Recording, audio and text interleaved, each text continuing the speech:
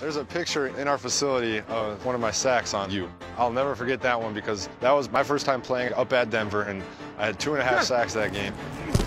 Manning steps up, and Manning is sacked. He's brought down by Watt. J.J. Watt.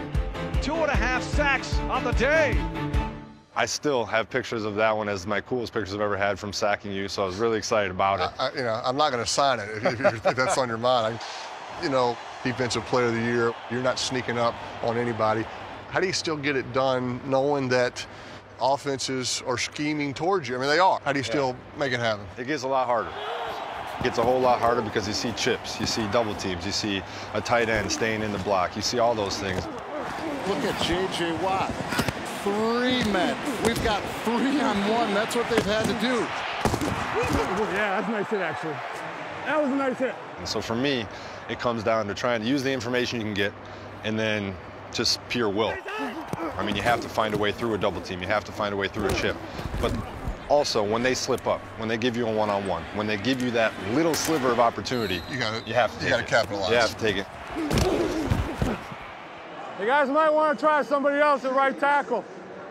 It's not working so well right now. What's your favorite pass rush move or kind of your go-to when, hey, of course, I got to make a play here? So it all starts with the bull rush for me. Pass rush always starts with the bull rush because if the guy doesn't know you have a bull rush, he's never going to respect it.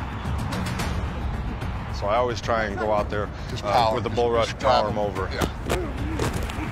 But then off of that, I really like to work this fake bull rush swim move, which kind of swipes his arms away and gives me the edge. Yeah. Hopefully, he's going to lunge forward thinking I'm going to bull rush, drop his weight down, and I can get the corner. Watt knocks the ball out. J.J. Watt, strip, sack. Wow. Do you find yourself crowded restaurant kind of doing that, getting by people? I mean, you carry it home with you. You know, it's always there. So. College coach did teach me that one time. He said, when you're going to class, when you're going to lunch, every corner you turn, I want you to make a move and dip and rip.